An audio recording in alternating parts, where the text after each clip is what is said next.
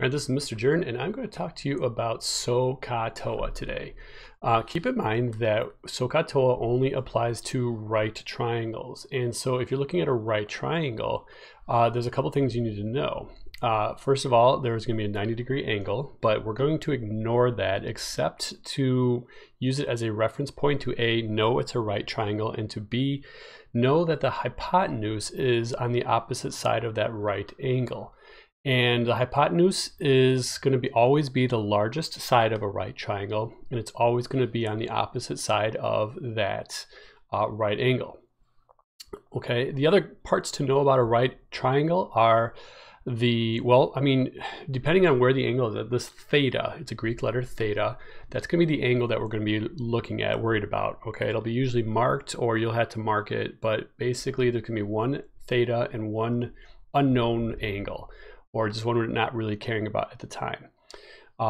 Next to this theta, besides the hypotenuse, which is the longest side, is going to be your adjacent side. Adjacent just means next to. And then on the opposite side of the triangle from that theta is, of course, your opposite side. So how does that help us? Well, basically we can use that, and as long as we got that all established, we could use SOH CAH TOA. And SOH CAH TOA is they're just acronyms, and they stand for sine of the theta, sine of the angle, is equal to the opposite over hypotenuse. That's your SOH, so. Then you got CAH, CAH, which is the cosine of the theta, is equal to the adjacent over the hypotenuse. And then you've got your TOA, tangent of the angle, is equal to the opposite over the adjacent. Okay, and something to keep in mind is that basically when you're looking at your calculator, these are buttons on your calculator. So I've got my calculator over here. So here's my sine, cosine, and tangent right here. Okay, so just little things to keep in mind that these are buttons on the calculator. Now this is a Texas Instrument calculator, and they're all pretty similar. There's other types of calculators, and you might need to locate sine, cosine, and tangent. One little thing I will note is that you need to make sure while we're doing this that you're in degree mode. For a scientific calculator like this, typically you had to go into mode. You click on mode, and then you had to just double check that degrees is selected. Okay, there's a couple ways to do that, and depending on your calculator, you might need to ask me or somebody else for help. So just make sure you are in degree mode for this. Okay, very, very important. All right, and now, well, what I'm going to do is I'm going to show you just some examples of how to use this. And basically, we've got a couple triangles here, and they're right triangles, and so we can use this. We've got our first triangle, and our theta, our angle, is 32. So what I'm going to do is I'm going to mark down my known is theta is 32 degrees. And then before I go any further, what I'm going to do is I'm going to mark down, this is my adjacent, because it's right next to the 32. This is my hypotenuse, the longest side, and this is my opposite side. I'm going to put a little p there just to remind me that's not a 0. So my knowns, besides the theta, is going to be my adjacent side, which is, in this case, 30, no units or anything like that. I'm going to start with the opposite side as my unknown. I want to find that first, so I'm going to put that as the first question mark. And so now, how do I do this? Well, I look at my SOH CAH TOA, and I decide, all right, what of those three equations has theta, the angle, the adjacent side, and the opposite side, A and O? It's not going to be this one. This one has the angle and it has O, but it has no A. This one has A and the theta, but it has hypotenuse, H. This one has theta, O, and A, so this is going to be my winner here. This is going to be what I'm going to use to actually do the equation. So I'm going to write down my equation that I chose. Tangent of theta is opposite over adjacent. Okay, got a P there just to kind of remind myself. And now I'm trying to find for the opposite side. So what I'm going to do is I'm just going to do a little algebra here and get opposite by itself. I want to get that A out of there, and because it's being divided, I'm going to do the opposite of that, which is multiplication, and then whatever I do to one side, I have to do to the other side. So then I end up getting with A, the adjacent, times the tangent of theta is equal to the opposite side. And if I substitute those numbers, that means A, which is 30, times tangent, I almost wrote theta again, so watch out for that. I'm actually substituting right now. Times 32 degrees will be equal to my opposite side. And when I put that in the calculator, so I'm just going to type it just like that. So I'm going to type 32.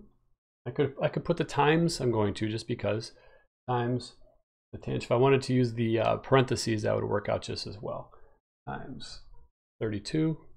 And I get my answer is 19.99. In other words, we're just going to round that to 20. The opposite side here is 20. So I'm going to go ahead and write that right there. Okay. I put a box around that if I like for my final answer there. Good. So now what? Well, let's get that hypotenuse. So I'm just going to add another line here, H. I've already listed my knowns, my unknowns.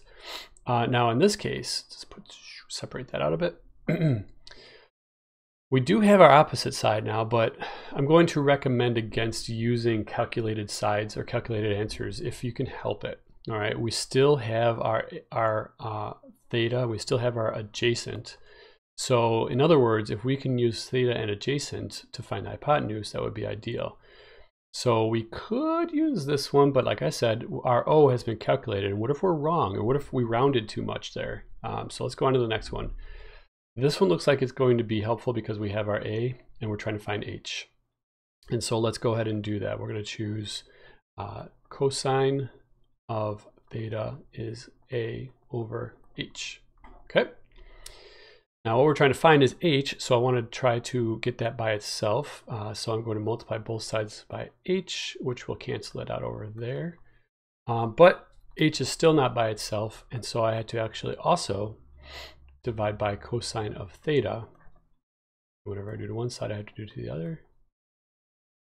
And so my final version of this equation is going to be H is equal to A over cosine of theta. Okay, and now I could just substitute and solve. So I'm going to substitute. I'm going to let me just draw a little line here. H is what I'm trying to find. A is 30 divided by cosine of 32 degrees.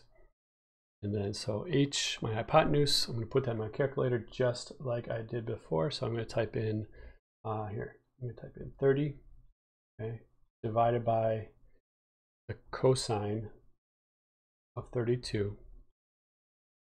And that should look pretty good, like just like that. And when I hit enter, just so you know, the calculator will treat cosine 32 all as one thing. You could put parentheses around it, it won't hurt at all. So my final answer is 35.37. So let's say 35.4. So 35.4. I'll put a box around that because it is my final answer. 35.4. Okay, so the trick again is just to identify the knowns or the givens, figure out what your unknown is going to be that you're going to solve for, and then choose the equation that uses those variables. Now, I'm not going to do this whole next one here, but this next one is the same idea. It's a little bit different though because my theta is up here. My hypotenuse is still going to be over here. It's the longest side and it's on the opposite side of that hypotenuse, or the right angle. But that means now, because my theta is up at the top, my opposite side is going to be down here and my adjacent side will be here.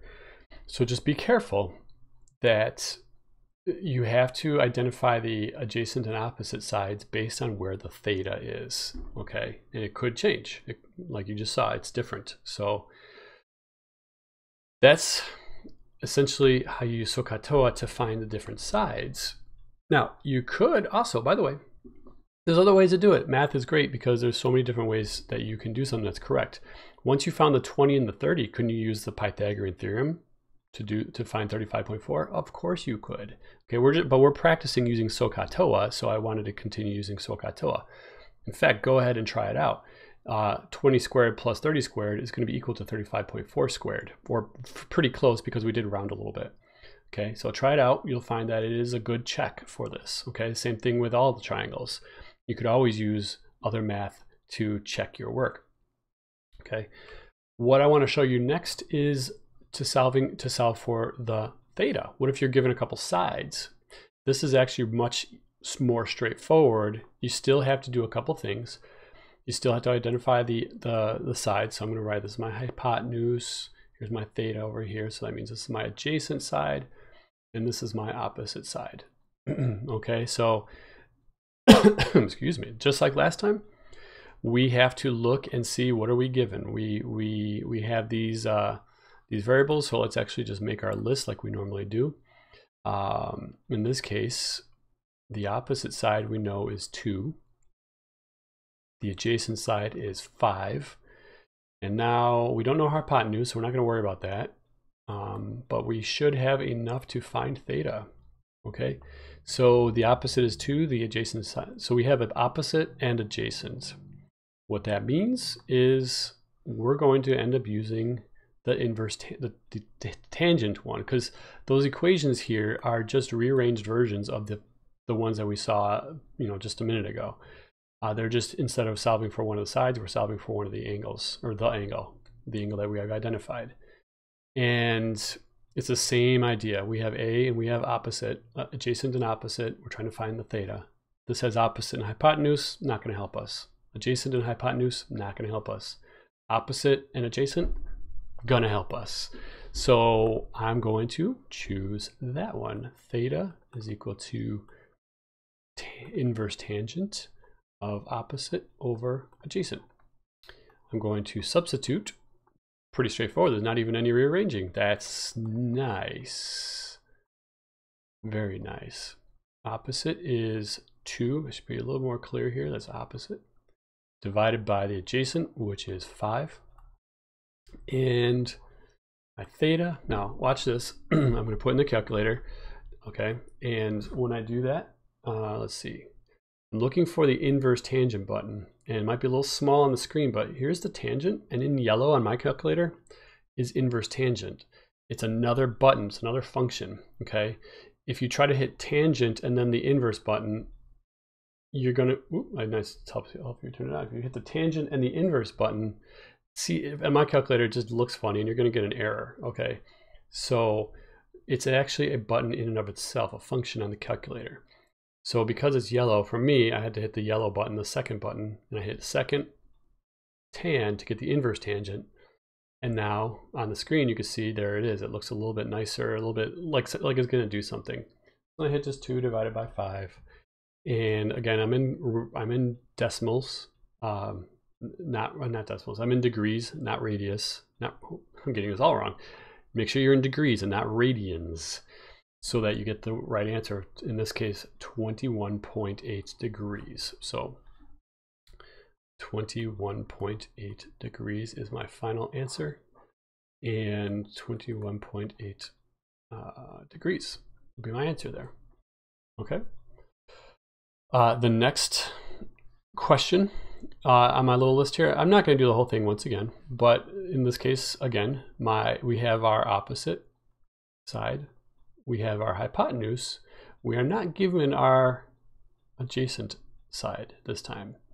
So for this one, you would do the same thing. The steps, you would identify which equation to use. I'm going to tell you in like 1 second.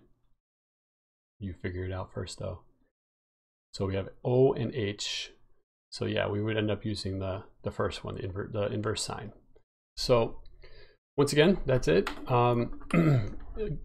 There's not much to it, but just identify what the variables are and then choose one of the 3 equations. And that's, if you have any questions, just let me know or ask somebody. Have a good day.